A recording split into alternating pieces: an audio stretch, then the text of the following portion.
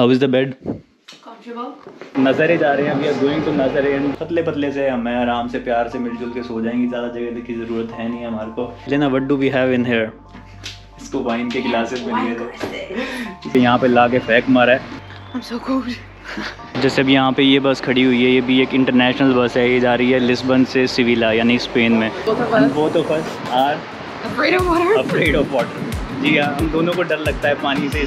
Okay तो पिछले कुछ वीडियोस को जिसमें मैंने आपको दिखाया मडेरा आइलैंड्स और हम जो कुछ भी एक्टिविटी करते रहे हैं, लाइफस्टाइल ब्लॉग मैंने आपको दिखाए और हमारे को आपने बहुत सारा प्यार दिया। उसी प्यार से मोटिवेट होकर फाइनली हमने एक नया ट्रैवल करने का ट्रिप प्लान किया है और आज उसी पे निकलने का प्लान है। इसलिए भाई ने मोटी जैकेट डाल दी है और काफ़ी जो अच्छे अच्छे कपड़े हैं वो पैक कर लिए हैं, क्योंकि जाने वाले हैं हम थोड़ी सी और ठंडे इलाके में। कुछ बहुत ही कमाल की चीज़ें हैं, कुछ बहुत ही अनोखी चीज़ें हैं, वो आपको दिखाने वाला हूँ। पोर्टुगल से बाहर नहीं जा रहे, अभी पोर्टुगल में ही कुछ आपको अच्छे से एक्सप्लोर करूंगा, अच्छी अच्छी जगहें दिखाऊंगा। उसके बाद जब एक बार हमारा पोर्टुगल पूरा हो जाएगा तो उसके बाद हम और कंट्रीज़ में जाना स्टार्ट करेंगे, आपको और अच्छी अच्छी कंट्रीज़ की और अच्छे अच्छे सिटी और अच्छी अच्छी जगहें दिखाएंगे। बट फिलहाल प्लान है पोर्टुगल में ही एक नज़ारे नाम की जगह है, वहाँ पर जाने वाले हैं। कुछ दिन नज़ारे में बिताएंगे। नज़ारे जाना जाता है बहुत ही कुछ अनोखी जगह, अनोखी चीज़ों के लिए। क्या चीज़ें हैं वो आपको आने वाले वीडियोस में पता लग जाएगा।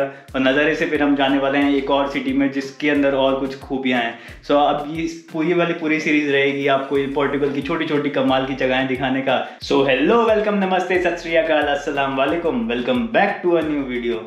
सो आज का जो हमारा मोड ऑफ ट्रांसपोर्टेशन जो होने वाला है वो कोई एयरप्लेन नहीं, वो कोई ट्रेन नहीं, आज हम यूज़ करने वाले हैं बस। वीडियो का थंबनेल देख के आपको थोड़ा आइडिया लग गया होगा कि हम कुछ यहाँ पे जो यहाँ कुछ बहुत बजट वाली बसेस होती हैं उनको यूज़ करने वाले हैं। सस्ती यूरोपीय बसेस का सफ़र आज आपको दिखाने वाला हूँ।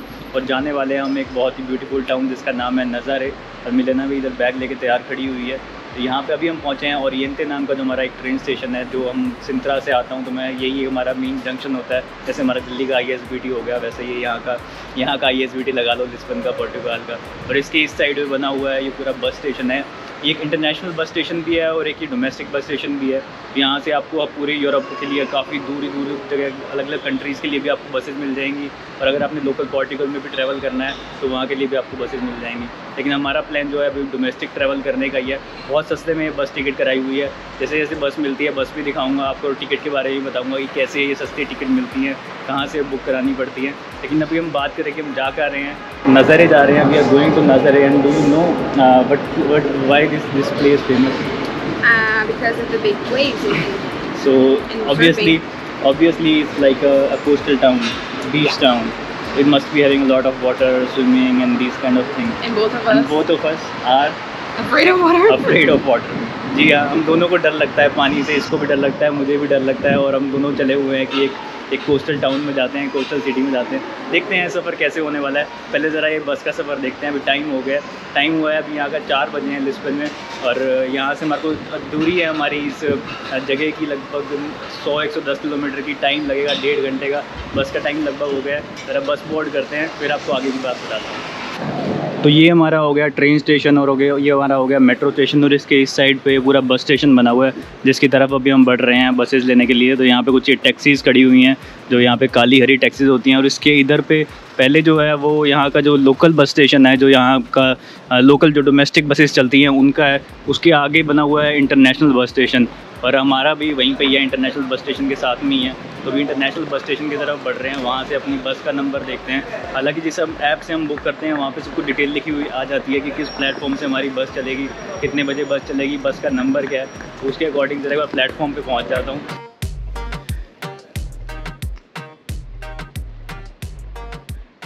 जैसे अभी यहाँ पे ये बस खड़ी हुई है, ये भी एक इंटरनेशनल बस है। ये जा रही है लिस्बन से सिविला यानी स्पेन में। और इसके इधर ही हमारी बस आने वाले हैं। यहाँ पे सब जगह पे आप देखोगे लिखा हुआ है, प्लेटफॉर्म नंबर लिखे हुए हैं। और ये फ्लिक्सबस। तो जो हम बस सर्विस यूज़ करने वाले हैं इसका नाम भी फ्लिक्सबस है। फ्लिक्सबस असल में एक जर्मन कंपनी है और काफ़ी बड़ी कंपनी है। और यूरोप की ऑलमोस्ट हर सिटी में इनकी बसेस चलती हैं, इंटरनेशनली और डोमेस्टिकली। काफ़ी बड़ी कंपनी है और इनकी और भी कुछ सर्विसेज हैं, ट्रेन्स की भी सर्विसेज हैं और काफ़ी बस सर्विसेज इनकी खुद की हैं। और काफ़ी बस सर्विसेज ये कमीशन बेसिस पे भी करते हैं। मान लो मेरी बस है तो वो इनके अंडर मैं अपनी बस लगा सकता हूँ, जिसके अंडर इनको कुछ कमीशन मिलती रहती है, कुछ पैसा मुझे मिलता रहता है। तो काफ़ी बड़ी एजेंसी है। लेकिन यहाँ पे इनका भी यही तरीका है, अगर आप टिकट बहुत जल्दी करा लोगे तो आपको बहुत ज़्यादा सस्ते में टिकट दे देते हैं। अब मानो कि मैंने ये जो टिकट टिकट कराई है, लगभग 100-120 किलोमीटर हम जाने वाले हैं और इसकी जो टिकट की कीमत है वो लगभग मेरी आई है 4 यूरो के आसपास। हालांकि मैं अपना जब सिंतरा से मैं यहाँ पे आता हूँ, अपने घर से मेरे को अगर बस स्टैंड पे आना होता है उसकी टिकट मेरी इससे ज़्यादा होती है, लेकिन अब मैं ये एक सिटी से दूसरी सिटी जा रहा हूँ, उसमें सिर्फ हमारे को 4 यूरो की पड़ रही है। फ़र्क ये है कि मैंने काफ़ी दिन पहले इस टिकट को करा लिया था, लगभग आई थिंक 1 हफ़्ता या 2 हफ्ते मैंने पहले इस टिकट को बुक करा लिया था। तो यूरोप में यही होता है कि जितनी जल्दी आप जितने अच्छे से अपने ट्रिप को प्लान करोगे उतने सस्ते में आप अपने ट्रिप को कर पाओगे। तो यही थोड़ी सी ट्रिक होती है बैक पैकिंग करने की यूरोप में, जो आपको पैसा ही बचा सकती हैं, आपका टाइम भी बचा सकती हैं और आप उस पैसे को बचा के और ज़्यादा से ज़्यादा ट्रैवल कर सकते हो। तो ये आ गया हमारी बस नंबर 1005 और ये जाएगी गुमारेस होते हुए। मेन डेस्टिनेशन गुमारेस है, लेकिन हमने उतर जाना है नज़ारे। गुमारेस आई थिंक और ज़्यादा नॉर्थ में। Let's go babe, let's go. Can you take it? One for both. तो यहाँ पे इसमें सामान रख दिया, नीचे जो बड़े बैग्स होते हैं, छोटा बैग जो हो गया ऐसे वाला, ये अपने साथ में हम कैरी करके अंदर कैबिन के अंदर ले जा सकते हैं। और यहाँ पे ये ड्राइवर भाई होता है जो यहाँ का कंडक्टर है, यही टिकट चेक करेगा। कुछ इस टाइप का बार कोड मिला हुआ होता है, इस बार कोड को स्कैन करेगा और अंदर एंट्री दे देगा।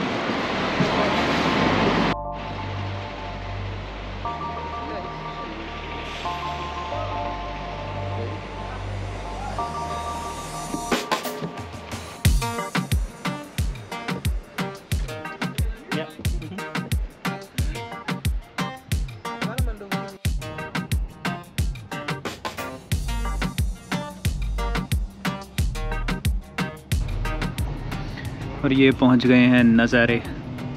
नज़ारे के नज़ारे देख लो। बाकी आने वाले वीडियोस में और नज़ारे दिखाएंगे। मिलेना क्या कर रही है? I can see myself. Nobody can see you. Yeah. We are ghost. Happy Halloween. तो ये पीछे बस है, हमारे को इस बस ने हमारे को पहुंचा दिया है नज़ारे में। यहाँ पे नज़ारे के आपको नज़ारे दिखाऊंगा। जगह का नाम ही ऐसा है, जो हमारे इंडिया में हम बोलते हैं कि सुंदर व्यू जब आ रहे होते हैं उसको हम बोलते हैं नज़ारे। तो काफ़ी टाइमली इस बस ने पहुँचाया, जो टाइम प्रेडिक्टेड टाइम था 5:45 का, ठीक 5:45 पे यहाँ पे ला के फेंक मारा है। और पहली नज़र में नज़ारे का जो टाउन है वो बहुत ही प्यारा लगा मुझे। तो बस ने बिल्कुल एक बीच के पास लाके उतारा है। और जो हमारी यहाँ पे अकोमोडेशन है वो हमने यहाँ पे एक एयरबीएनबी किया हुआ है। एयरबीएनबी काफ़ी अच्छा तरीका होता है, मैंने आपको मडेरा में भी दिखाया था कि हम एक एयरबीएनबी में रुके हुए थे और काफ़ी अच्छा हमारा एक्सपीरियंस रहा था, काफ़ी कंफर्टेबल। तो इसलिए हमने यहाँ पे भी एयरबीएनबी बुक किया है, छोटा सा अपार्टमेंट बुक किया है। आपको जाके ज़रा अपार्टमेंट भी दिखाऊंगा। और मैंने अपने होस्ट से बात की कि उनका अपार्टमेंट कितनी दूर है, तो उन्होंने कहा कि ये बहुत छोटा सा टाउन है, लगभग 10,000 लोग यहाँ पे रहते हैं।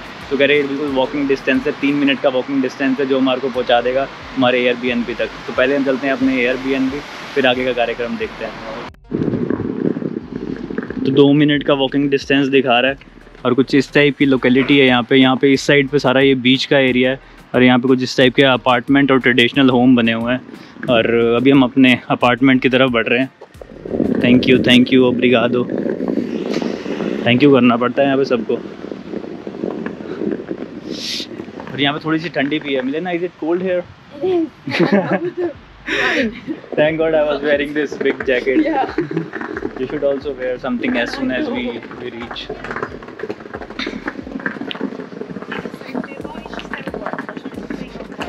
Location पे तो यहाँ कहीं दिखा रहा है। I think it's somewhere in these apartments, in these white and red houses.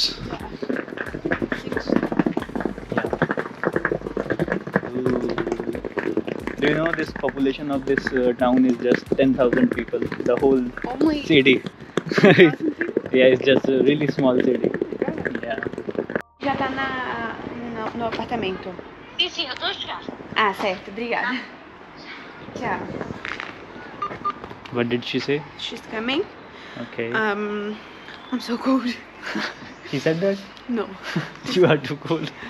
उन्होंने कहा कि हम नीचे आ रहे हैं और आपको आपका अपार्टमेंट दे दें। आई थिंक इन घरों में से कोई ना कोई हमारा अपार्टमेंट है। Do you know which one it is? I don't know. I have no idea. I am Jon Snow. Olá. Sim, eu já estou à porta. Ah, então acho que a gente tá na rua de trás. Vou procurar aqui na localização certinho. Então,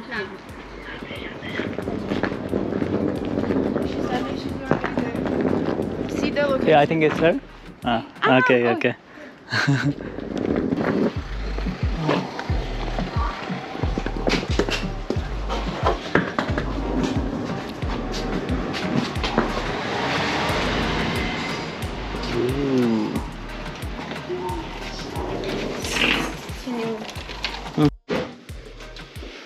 कुछ इस type का छोटा सा cute सा apartment है हमारा। And मिलेना, what do we have in here?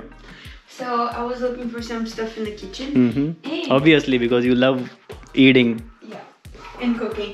So the last place that we were in Madeira Island, we didn't have salt or anything like that. So But this place has it but already. They actually have salt. What is olive oil? Olive oil. I think this is pepper. Let me see, pepper. They have vinegar, some oil. This so good. this is good for us for cooking, you know, because we don't have to buy those very basic stuff. तो यार वही बोल रही थी कि पिछली बार हम मडेरा island में जिस एयरबीएनबी में रुके थे वहाँ तो नमक तक की भी नहीं था, तो सब कुछ खुद से खरीदना पड़ा था। लेकिन यहाँ पे काफ़ी सारी आइटमें हमारे को खुद से मिल गई हैं। And also you were happy about something about the glasses. What are these? Oh yeah. इसको वाइन के ग्लासेस मिल गए थे। We're not gonna have to. These are huge. Yeah, these are huge. But where is the wine? Do they give wine as well? No, we have to buy it. Wine कौन देगा भाई? Wine थोड़ा देगा। तो कुछ इस type का छोटा सा अपार्टमेंट है। ओह, this looks good. To eat some noodles. We love noodles. हम नज़ारे घूमने के लिए थोड़ी आए हैं, हम नज़ारा खाना खाने के लिए आए हैं। नहीं, नज़ारे के नज़ारे भी लेंगे और खाना वाना भी बनाएंगे।